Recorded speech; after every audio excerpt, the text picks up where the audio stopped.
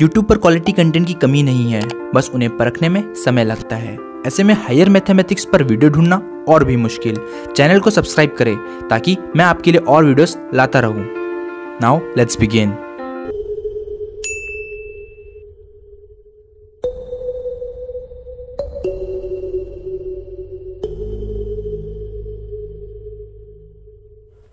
Hello friends, welcome back to the another video of this playlist. Make sure that कि आपने इसका previous video जरूर देखा हो।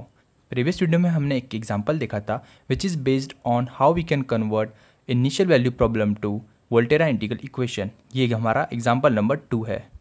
आगे बढ़ने से पहले मैं आपको पहले कुछ चीज़ें बता देना चाहता हूँ। अगर मैं किसी चीज़ को गलत प्रोनाउंस करूँ या फिर लिखने में मुझसे थोड़ी बहुत मिस्टेक हो जाए तो प्लीज़ प्लीज़ प्लीज़ मुझे उसके लिए माफ़ कर देना। तो आज इस वीडियो में हम देखेंगे how we can convert the following initial value problem to equivalent Volterra integral equation. हमारे पास एक इनिशियल वैल्यू प्रॉब्लम है और इस इनिशियल वैल्यू प्रॉब्लम को हम कन्वर्ट करने वाले हैं वोल्टेरा इंटीग्रल इक्वेशन में। तो देखते हैं इसे कैसे सॉल्व किया है। तो सबसे पहले हमारे पास जो भी इनिशियल वैल्यू प्रॉब्लम है उस डिफरेंशियल इक्वेशन को हम कह देंगे इक्वेशन नंबर स्टार। ठीक है, क्योंकि बाद में ये काम आने वाला है इसलिए इक्वेशन नंबर स्टार कर देंगे। और क्या करेंगे, जो भी इक्वेशन स्टार है उसका सबसे पहले देखेंगे कि ऑर्डर क्या है उस डिफरेंशियल इक्वेशन का। अब ऐसे में ऑर्डर कैसे फाइंड करते, इस पर मैंने ऑलरेडी वीडियो बना रखा है, आप चाहे तो डिस्क्रिप्शन बॉक्स में जाके देख सकते हैं। तो मुझे दिख रहा है कि ये जो डिफरेंशियल इक्वेशन है इसका ऑर्डर 3 है और वो ऑर्डर 3 कौन रिप्रेजेंट कर रहा है, ये टर्म रिप्रेजेंट कर रहा है। तो ऐसे में हम क्या करेंगे, ये जो टर्म है Y triple dash of x, इस टर्म को यहीं रखेंगे, बाकी सब टर्म को RHS साइड में ट्रांसपोज कर देंगे। तो हमें मिल जाएगा 3 times Y double dash of x plus 6 times Y dash of x minus 5 times Y of x, ये मिल गया। और इसे हम कह देंगे equation number first. And then हम क्या करेंगे, ये जो भी आप RHS साइड में देख रहे हो it is a function of x, और इस टर्म को रिप्लेस कर देंगे और हम लोग सिंपली लिख देंगे this whole term is replaced by you of x, और इसे हम कह देंगे इक्वेशन नंबर सेकेंड। आगे हम इसे यूज़ करने वाले हैं। तो अब हम क्या करेंगे, इक्वेशन सेकंड में आप देख सकते हो यहाँ पे थर्ड ऑर्डर का डेरिवेटिव पार्ट है, इसको हम इंटीग्रेट करेंगे। जो भी आंसर आएगा वो अगेन सेकंड ऑर्डर का डेरिवेटिव होगा, उसे फिर इंटीग्रेट करेंगे। ऐसा हम 3 टाइम्स इसको इंटीग्रेट करेंगे ताकि वो डेरिवेटिव पार्ट वैनिश हो जाए और हमें हमारा प्यारा सा फंक्शन y मिल जाए। तो यहाँ पे हम करेंगे इंटीग्रेट बोथ साइड, और याद रखें कि जब हम इंटीग्रेट करेंगे इसका जो रेंज रहेगा वो रहेगा 0 to x। ठीक है, तो यहाँ पे कर देंगे integration 0 to x Y triple dash of x. देखो इंटीग्रेशन में कैसा है, जो भी रेंजेस है एक टर्म वेरिएबल है जो कि है अपर लिमिट x है।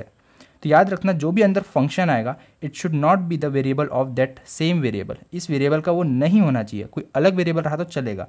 इसीलिए Y triple dash of x को हम रिप्लेस कर देंगे Y triple dash of T से dt।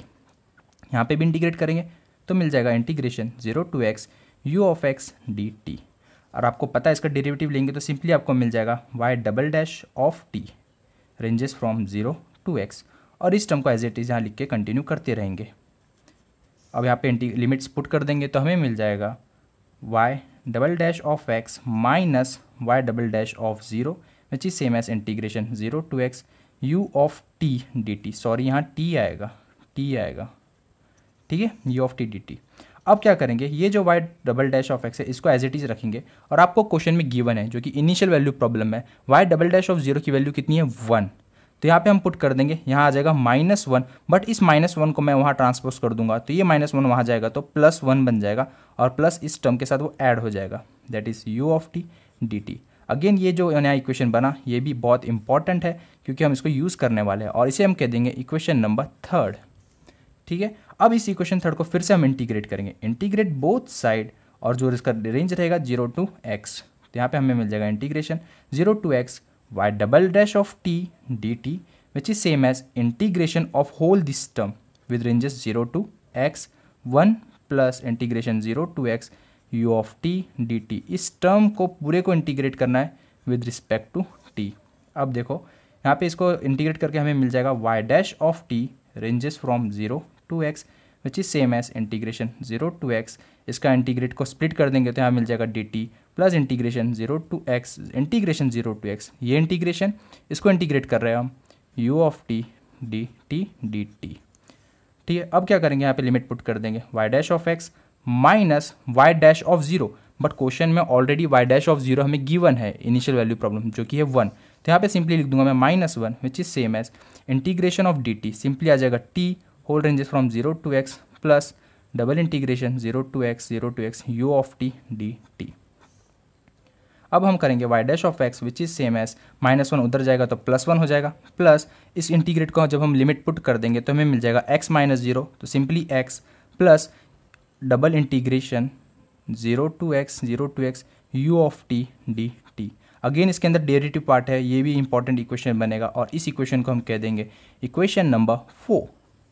अब देखो गाइस, इक्वेशन 4 के अंदर मल्टी इंटीग्रल है, मतलब दो इंटीग्रेशन चल रहे हैं। इस मल्टी इंटीग्रल को हम कन्वर्ट कर सकते हैं सिंगल इंटीग्रल में। इससे जस्ट प्रीवियस वीडियो में हमने देखा था how we can convert multiple integral to single integral, तो वीडियो का लिंक डिस्क्रिप्शन में दे दूंगा, आप चाहे तो देख सकते हैं। तो इसको हम कन्वर्ट कर देंगे सिंगल इंटीग्रल में, तो सिंपली हमें मिल जाएगा Y dash of x which is same as 1 plus x, यहाँ कितनी बार इंटीग्रेट किया गया है, 2 बार इंटीग्रेट किया गया है, तो 1/2 - 1 factorial, but 2 - 1 factorial is 1 factorial, again 1 मिलेगा, integration 0 to x minus T 2 - 1, क्योंकि 2 बार इंटीग्रेशन है तो 2 - 1 again 1 u of T D T, और इसे कह देंगे हम equation number 5 which is very important.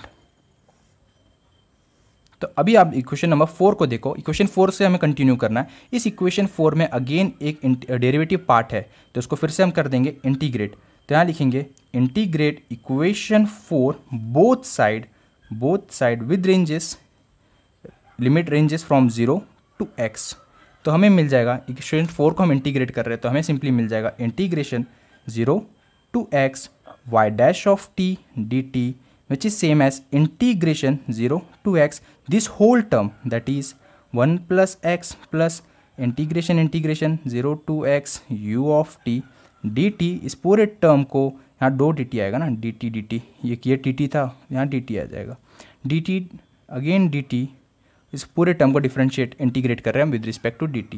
तो अभी यहाँ पे हमें क्या मिल जाएगा, हमें मिल जाएगा जब इस इंटीग्रेट को हम सॉल्व करेंगे तो हमें मिल जाएगा y of t ranges from 0 to x, और ये इंटीग्रेशन हम क्या करेंगे, स्प्लिट कर देंगे। तो सबसे पहले 1 है तो integration 0 to x 1 dt plus integration फिर से x क्यों लिखा है यहाँ पे, t आएगा, plus integration 0 to x t plus double integration, but एक और इंटीग्रेशन लग जाएगा तो ट्रिपल इंटीग्रेशन हो जाएगा, सब ranges from 0 to x u of t 3 dt आ जाएंगे, dt, ये हमें 3 dt मिल गया। अब हम क्या करेंगे, जो भी आंसर आया इसको अब हम लिमिट पुट कर देंगे तो हमें मिल जाएगा u of x minus y of 0 which is same as, इसका इंटीग्रेट करके हमें आंसर आ जाएगा सिंपली t आ जाएगा, t ranges from 0 to x plus t² ranges from 0 to x plus triple integration है। अब इस ट्रिपल इंटीग्रेशन को अगेन हम कन्वर्ट कर सकते हैं सिंगल इंटीग्रेशन में, तो 1 कितनी बार इंटीग्रेट है, 3 बार है, तो 3 - 1 factorial, that is 3 - 1 is 2 factorial and 2 factorial is again 2, तो यहाँ पे मिल जाएगा 1/2 integration 0 to x minus T whole raise to the power 3 - 1 that is t to u of t dt, ये मिल जाएगा। अब y ऑफ x लिख देंगे, y ऑफ 0 अगर आपको याद हो तो क्वेश्चन में ऑलरेडी गिवन है, y ऑफ 0 की वैल्यू है 1, तो सिंपली यहाँ पे -1 आ जाएगा और यहाँ पे रेंज पुट कर देंगे तो x - 0 मैं x लिख दूंगा प्लस x²/2 - 0, बट x²/2 हमें मिल जाएगा, plus 1/2 integration 0 to x minus T whole square u of t dt। अब हम क्या करेंगे, इस 1 को वहाँ पुट कर देंगे, वहाँ भेज देंगे तो हमें मिल जाएगा 1 plus x² plus 1/2 integration 0 to x minus T whole square u of t dt, और ये हमारा इक्वेशन बनेगा लास्ट इक्वेशन, जिसे हम कह देंगे कितना, इक्वेशन नंबर 6 चलेगा हमारा, इसे हम कह देंगे इक्वेशन नंबर 6। अब आप गाइज देखो हमारे पास टोटल कितने इक्वेशन हो गए, 1 2 3 4 5 टोटल 6 इक्वेशन हो गए। अब हम इसमें से क्या करेंगे, हर एक इक्वेशन को देखेंगे और इस इक्वेशन नंबर 1 में पुट करेंगे। तो इक्वेशन नंबर 1 में क्या क्या लग रहा है, Y triple dash of x की वैल्यू लगने वाली है, तो वो कौन देगा, इक्वेशन 2 देगा। तो यहाँ पे हम लिख देंगे पुट या फिर सब्सिट्यूट इक्वेशन 2 लगेगा, Y double dash of x लगने वाला है, तो Y double dash of x कौन देगा, ये देगा, दैट इज इक्वेशन 3।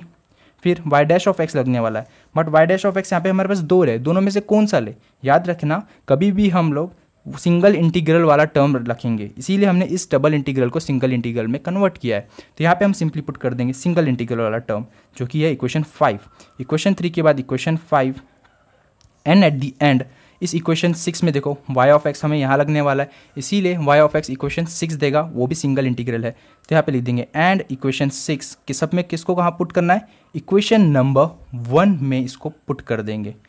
ठीक है, तो हमें क्या मिल जाएगा, देखो सबसे पहला टर्म है y triple dash of x, but y triple dash of x की वैल्यू कितनी है, u ऑफ x। तो हमें यहाँ सबसे पहले लिख देंगे u of x which is equals to 3 times y double dash of x, but y double dash of x क्या है, ये है, तो 3 times 1 plus integration 0 to x u of t dt, ये हो गया। फिर उसके बाद क्या बोला है, plus 6 times y dash of x, plus 6 times y dash of x, but y dash of x हमने अभी निकाला जो कि इक्वेशन 5 देगा।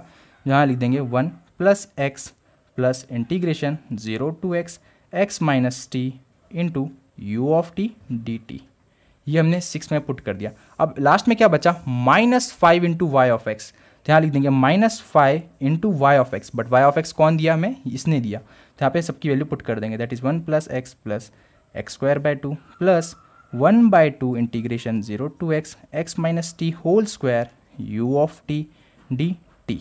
बस अब सबको एक्सपांड कर देंगे और हमारा आंसर मिल जाएगा। तो हमें हमारा आंसर मिल जाएगा u of x which is same as. तो सबसे पहले मैं क्या करूँगा, कांस्टेंट टर्म कलेक्ट करूँगा। तो यहाँ पे देखो 3 इंटू 1 3 मिल जाएगा, प्लस 6 इंटू 1 6 मिल जाएगा, और कोई कांस्टेंट टर्म नहीं है, और यहाँ पे -1। तो 3 प्लस 6 9, 9 माइनस 5 इज़ 4। तो सबसे पहला टर्म कांस्टेंट टर्म आ जाएगा 4, प्लस x टर्म ढूंढने की कोशिश करते हैं। यहाँ पे x का टर्म तो नहीं है, डायरेक्ट इंटीग्रेट टर्म मिल रहा है। तो नेक्स्ट इसमें जाएंगे, यहाँ पे 6 इंटू एक्स 6x मिल गया है यहाँ पे, और कोई x का टर्म नहीं देगा। यहाँ पे जाएंगे तो -5x, तो 6x minus 5x which is same as only x। ठीक है, नेक्स्ट एक्स स्क्वायर का टर्म देखेंगे, यहाँ एक्स स्क्वायर का टर्म नहीं है, इधर भी नहीं है, सिंपली हमें मिल जाएगा यहाँ पे -5x²/2 टर्म हमें मिल जाएगा। एट दी एंड हम जाएंगे इंटीग्रेशन टर्म में, बाकी सब हो चुका है, और इंटीग्रेशन का टर्म हम लेंगे। तो इंटीग्रेशन के टर्म में सबसे पहले देख लो क्या क्या मिल रहा है, 3 times integration of 0 to x। तो यहाँ पे हम लिख देंगे 3 times integration 0 to x u of t dt। यहाँ पे हमें मिल रहा है plus 6 time integration 0 to x minus T u of t dt, plus minus 5 times 1/2, 5 times 1/2 that is -5/2 integration 0 to x minus T whole square u of t dt। अब हम क्या करेंगे, देखो जो टर्म है एज इट इज़ इसको लिख देंगे, और इंटीग्रेट को हम एक साथ लिख लेंगे। तो हमें मिल जाएगा, इस पूरे इंटीग्रेशन को एक सिंबल दे देंगे, that is integration 0 to x 3 times ut। यहाँ देखो ut प्लस चल रहा है, यहाँ पे भी ut प्लस चल रहा है, ut प्लस चल रहा है, तो सब में ut टर्म कॉमन ले लेंगे और dt बाहर टर्म मिल जाएगा। किस में से हमने लिया, इन सब टर्म में से। तो सबसे पहला टर्म यहाँ पे तो आ जाएगा, हमें सिंपली मिल जाएगा 3 यहाँ में मिल गया। फिर यहाँ पे हमें मिल जाएगा 3 plus 6 times x minus T plus minus आएगा -5/2 that is -5/2 x minus T का होल स्क्वायर। तो यहाँ से हम फाइनल आंसर लिख सकते हैं, जो कि हमें मिल जाएगा u of x which is equals to 4 plus x minus 5x²/2 plus integration 0 to x 3 plus 6 times x minus T minus 5/2 x minus T whole square. इस पूरे टर्म के अंदर आएगा u ऑफ t dt। ये हमें मिल गया हमारा प्यारा सा वोल्टेरा इंटीग्रल इक्वेशन, क्योंकि उसी फॉर्मेट का है ये, उसी पैटर्न का है, सेकंड काइंड है ये। और ये जो टर्म है हमारा, ये बन जाएगा हमारा f ऑफ x, और ये जो अंदर है टर्म, इसे हम कहेंगे कर्नल कहेंगे इसको। ठीक है, आई होप गाइज आपको समझ में आया होगा कि हम कैसे कन्वर्ट कर सकते हैं इनिशियल वैल्यू प्रॉब्लम को इक्विवेलेंट वोल्टेरा इंटीग्रल इक्वेशन में। अगर वीडियो समझ में आया है तो एक लाइक कर दीजिए, अपने दोस्तों के साथ इसे शेयर कर दीजिए, चैनल पे नए हो तो चैनल को सब्सक्राइब कर दीजिए। मिलते हैं नेक्स्ट वीडियो में। अगर मेरा पढ़ाया हुआ आपको समझ में आया है तो लाइक डिसलाइक जरूर कीजिएगा, ताकि हम समझ पाए कि आपकी पसंद क्या है। कमेंट कीजिए, शेयर कीजिए, और सबसे ज़रूरी बात, चैनल को सब्सक्राइब कीजिए। Thank you so much, love you, take care, bye bye.